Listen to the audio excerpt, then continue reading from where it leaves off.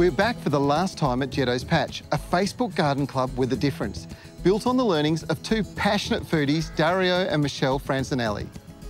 One thing that I've noticed about your garden, Michelle, is that you guys are not scared to try things that are a little bit different or maybe not known out in the marketplace yet. This one here is a classic example, isn't it? Yes, this is moringa or drumstick tree. It's a superb plant. It's edible. Every aspect of it is edible, from the root to the bean pods to the leaves, which can be used in salads or cooked. Very useful plant, very mild, nutty type flavour, perfect for any garden.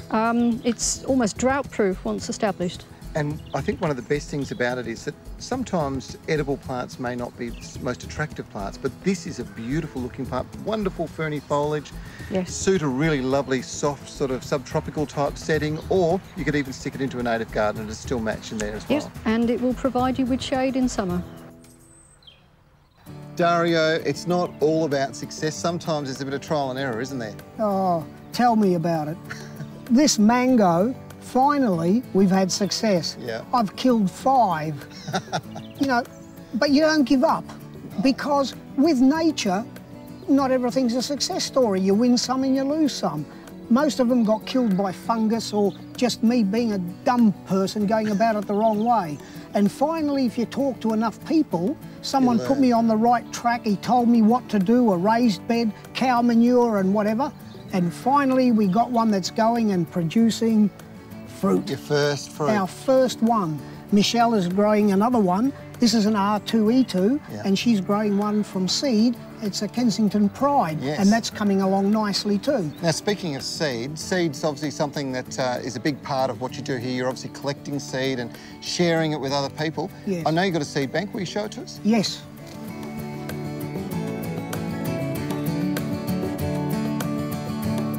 This is the seed area. So this is the engine room for the garden, really? Yes. So, you know, collecting seeds is one important for continuing on, but you're able to share with other people through Facebook as well. Yes, we help a lot of people on Facebook. The beauty of it is you can interact with them. You tell them what you've got, and you can post pictures on there and show them what you've done. And people out there, you can pose a question saying, has anyone got this? And you get a response, because at the moment, we've got about 133 members and expanding. Quickly, I've noticed, and very active members too. There's a lot of contribution going on. Yes. I think it's a very important aspect, learning how to save seed. You can't save the seeds of every plant that you grow, but even saving a small amount, you're on the way to gaining skills and also gaining some control over what you grow.